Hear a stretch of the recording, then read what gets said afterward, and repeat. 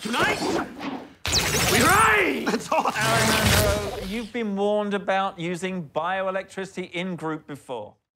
Welcome back, everyone. It's Charlie. This will be my full Marvel She-Hulk Episode 7 video. There were a whole bunch of Easter eggs and references, so we'll break it all down. If you're brand new to the channel, be sure to subscribe to get all the episodes, and careful for spoilers for the episode if you haven't seen it yet. We'll just start at the beginning and work our way through shot by shot, talking about Easter eggs and WTF moments. And the other cool thing that they actually just confirmed was a big Wolverine Easter egg during a previous She-Hulk episode. Like, there was this reference to a man fighting someone else with metal claws in a bar. In my video for that episode in particular, I called it a Wolverine reference just because it felt like a Wolverine reference to that first X-Men movie back in 2000. Or it was a scene like that, like he had a similar bar fight like that, and it was Wolverine, like the Hugh Jackman version of Wolverine, because now we know that he's going to be in the MCU, because Ryan Reynolds just released the video confirming that Hugh Jackman would come back as Wolverine in Deadpool 3.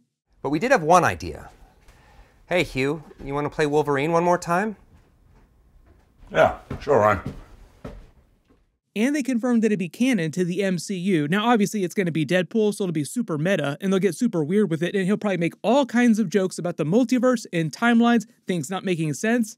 But I do believe that it's meant to be the versions of those characters that we've been seeing in all the Fox Marvel movies. So make all the jokes about Deadpool killing the Fox Marvel universe in Deadpool 3 that you want to. And speaking of mutants and X-Men characters coming into the MCU, we saw another mutant character show up during this episode. The El Aguila character is a mutant, and they had this whole joke in the episode about him being torn between his two different identities, trying to find out who he really was. That's meant to be a comic book reference because in the comics, he pretends to be a sword fighter like a swashbuckler, as he joked about during this episode, when really he just does that to hide the fact that he's a mutant. And his big mutant power is to create electrostatic discharge, which he does in the episode when he uses his sword. But the actual episode title was The Retreat, which is a reference to the Abomination's special retreat that he started as a sort of New Age Zen that he's teaching to the other Marvel villains. And most of these villains are Daredevil and Punisher villains, because obviously Daredevil in the MCU now. Punisher also probably going to come back pretty soon too. I think that them using Punisher villains is just a hat tip for that. They also say that that Punisher villain, Saracen, is a vampire, and I think that's meant to be another reference to the Blade movie that's coming up, like it's meant to foreshadow that, and everything that's going on with Jen and her She-Hulk blood that they're trying to steal through the Intelligencia. Because he spent the entire part of his episode referencing stealing people's blood, like we should go drink his blood, he's just trying to get your blood. Which literally is happening, like he literally calls out the episode, like, oh yeah, that he just wants to get your blood. So that was just like the other big reveal of the episode, is that Josh is working with the Intelligencia in this Hulk King character. Hulk King is a reference to Hulkling in the comics. That's like another alias that he uses, but Hulkling is actually a Skrull. He's like the Skrull Emperor. But I actually think that the leader of the Intelligencia might wind up being a version of the leader, because he's going to be the main villain in Captain America 4, so I think they'll have some references to that. His whole thing during the Incredible Hulk movie is that he was trying to take the Hulk's blood, like he had all these samples and he was trying to do all this research into Hulk's powers. And he's also the person who turned Abomination into Abomination using Hulk's blood. And the Intelligencia is a comic book villain group that the leader and MODOK were both part of. I don't think MODOK is going to be in this series because of the way they're using him in Ant-Man 3, and I believe it's going to be like a big twist on the character during Ant-Man 3, so I don't think that has anything to do with this. Really cool side note too, the Intelligencia in the comics were the ones who created the Red Hulk, like they're the ones that turned Thunderbolt Ross into Red Hulk. They kind of implied in previous episodes that the whole idea is that they want to take her blood so that they can use it to create more Hulks. The actual episode starts with Jen getting out of the shower, texting Joss, setting up their whole relationship. Apparently he's using her to get that gamma blood, like I said, so he's basically reverse honeypotting her. In fact, they even foreshadow at the very beginning of the episode, like this opening scene when you're looking at his text to her, he's been trying to find where she lives. And she's like, wait a minute, you know which neighborhood I live in? That's like the most sus thing of all, like, oh, that's clearly something a stalker would do. Then they have a long montage of their relationship over the course of the week. Like they go on a bunch of dates and you see her having a bunch of different text conversations with him as their relationship develops until they eventually bone at the end of the week. Turns out that was his whole goal so that he could clone all the data on her phone. Also during her meeting here, because she's in the superhero law division, and that's probably what they're talking about here, whichever case they're working on, when the person says the insurance policy covers acts of God, I think what they're saying is that they're trying to liken a supervillain attack, like some superhero's powers, to the act of a god. Which might be a Thor reference, because like there are gods in the MCU, we saw them during Thor Love and Thunder. But when you think about them treating gods being on Earth as a normal thing, usually you think about the Thor character. The whole thing with her getting the Lawyer of the Year award in the gala that Nikki mentions is something that they'll probably pay off in the last 2 episodes, maybe like the finale, because there was some trailer footage of her at the gala with this big attack where she has to hook out and save everyone. That also might be part of the Daredevil episodes. I don't know if he's going to be in 1 episode or 2 episodes. I believe next week will be his first episode if he's in 2, but he could just be in 1. When they dropped the first trailer, they hadn't revealed that Daredevil was confirmed to show up in the series, so the fact that there was so much red coloration and red lighting in the trailer just made everyone think, wow, they're probably trying to foreshadow Daredevil showing up. You notice during their text, he uses lots of emojis, which itself seems kind of weird to begin with, but also it's meant to set up the end of the episode where they reveal he sends all those emojis to Hulk King about stealing her blood. She uses the term Hulk smashed, as in Hulk's catchphrase, Hulk smash. When Nikki is speculating on all the things that Josh could be doing that would keep him from sending her text, she suggests silent retreats, which is meant to foreshadow Abomination's retreat, which is the whole title of the episode. Also, we find out the reason why he hadn't responded to her is because he was only trying to get into bed with her so he could clone her data, and he had no reason to contact her after that. He didn't actually like her, so it wasn't like he wanted to talk to her. She practices yoga, she watches a Muppet movie. The Miss Piggy Muppets clip she's watching on her phone is actually from the Great Muppet Caper movie, which is an awesome classic Muppet movie. It's like one of the better Jim Henson-era Muppet movies.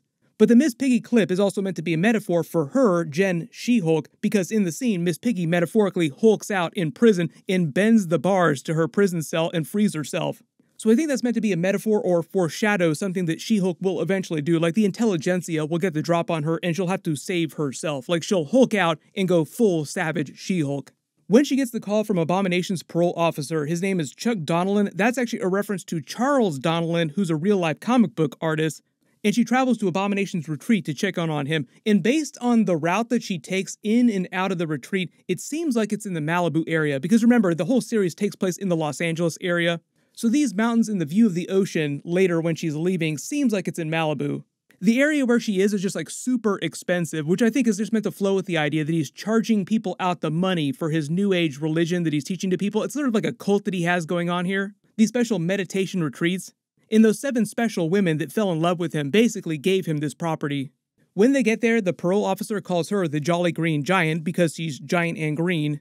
Abomination claims that his inhibitor was malfunctioning because he got shocked by an electric fence, but early theory is that that's a lie and he was just tampering with it and trying to remove it.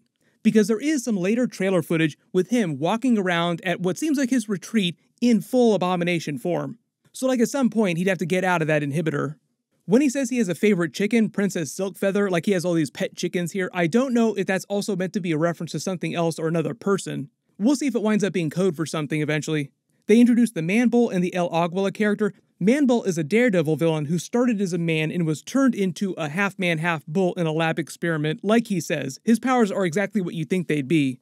And I already kind of explained El Aguila. He's actually from the Luke Cage and Iron Fist team-up comics, so like we have a lot of the Marvel Netflix characters coming back into the MCU now, so of course they're using a lot of their villains too. And because El Aguila is a mutant and they're doing more mutants now, it also makes sense why they chose him in particular. But like pretty much all the villains that are here are meant to be like C and D-list villains.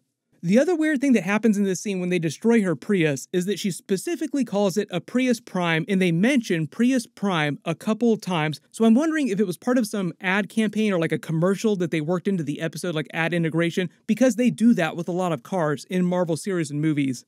Like that's why Iron Man drove Audis, because Audi paid Marvel a ton of money to use their cars instead of Tesla, like normally you'd expect him to drive a Tesla. When they say El Aguila's identity as a sword fighter is a representation of all the times he's been metaphorically stabbed in the back, betrayed by people, it's a parallel for She-Hulk's Josh storyline with him betraying her just to get her blood. And when he talks about the yurt integrating the past and present into one being, that's a metaphor for She-Hulk combining the 2 halves of her personality, Hulk also doing the same thing, becoming the Professor Banner version of Hulk. Like they're 2 sides working together so that they have the power of the Hulk and their full intellect. It also kind of seems like Abomination has done a version of that too.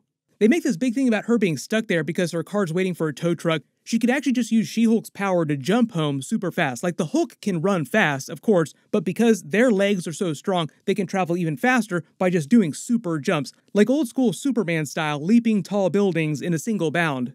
They have the special support group scene. You look in the background, he calls his special teachings Abomaste. The other new characters are Porcupine. He's actually from the Ant-Man and the Wasp stories, Tales to Astonish, but he's also shown up in Iron Man, X-Men, Captain America, Avengers comics. His whole story is that he was a scientist working with Hank Pym, and he built a power suit just like Hank Pym built his own suit, but his was a porcupine suit, and he wound up turning into a supervillain just taking the suit with him. They use him mostly for a joke in this episode, like he's been wearing the suit for so long that he just gets super rank, which they pay off in the end credit scene, like that new extra scene of him actually getting it dry cleaned.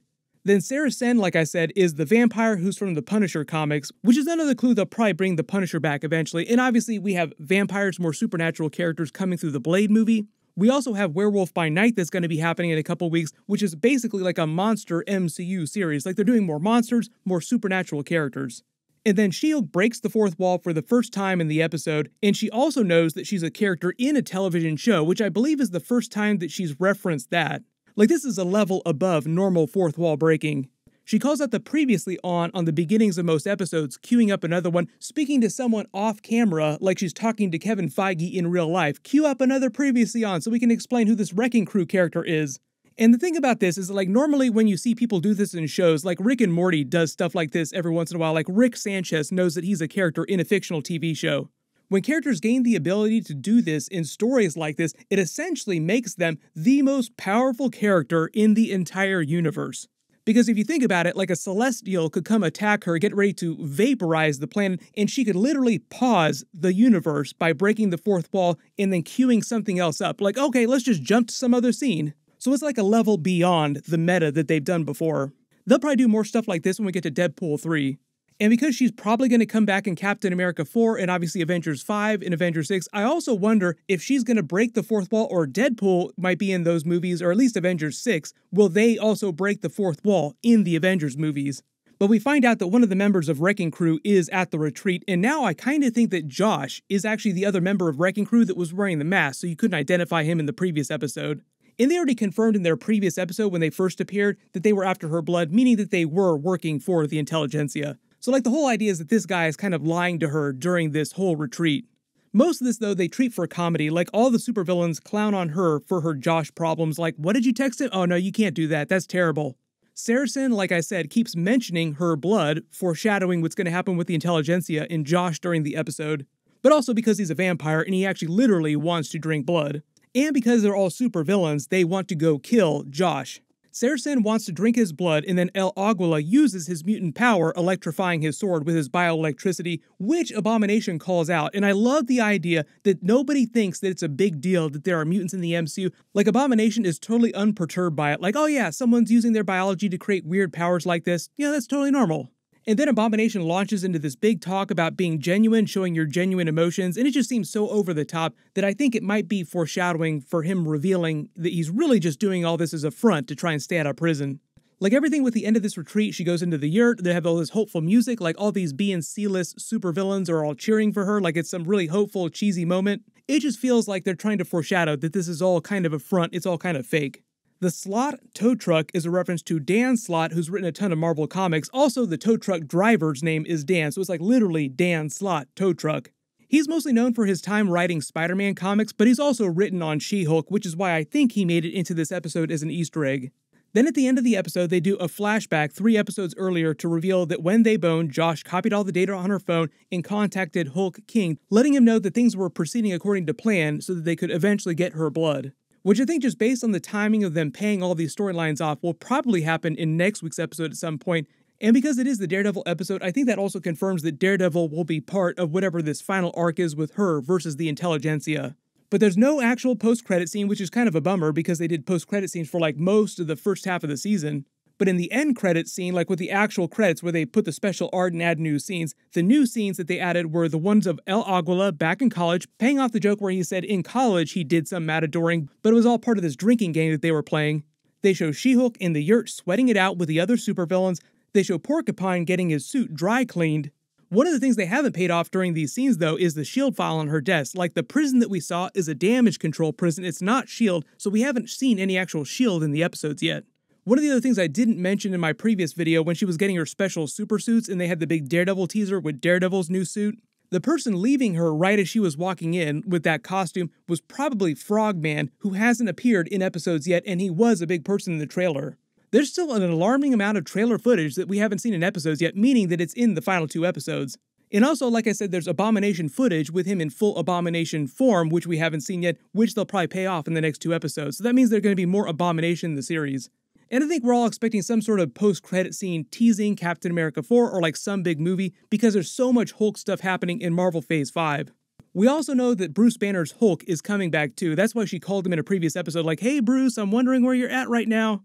Hopefully they'll have like a concrete enough teaser that'll give us enough information to guess on what it is they're going to do with him next. But if you spotted any other Easter eggs in the episode that I didn't talk about in the video, just write them below in the comments. Like I said, Daredevil episode next week. My video will post after they release it. And also, they released another Deadpool 3 Wolverine teaser, so I'll do a new video for that too. Everyone click here for my Deadpool 3 Wolverine trailer video and learn what's going on with him coming back. And click here for my House of the Dragon episode 7 video. Thank you so much for watching. Everyone stay safe, and I'll see you guys in the next one.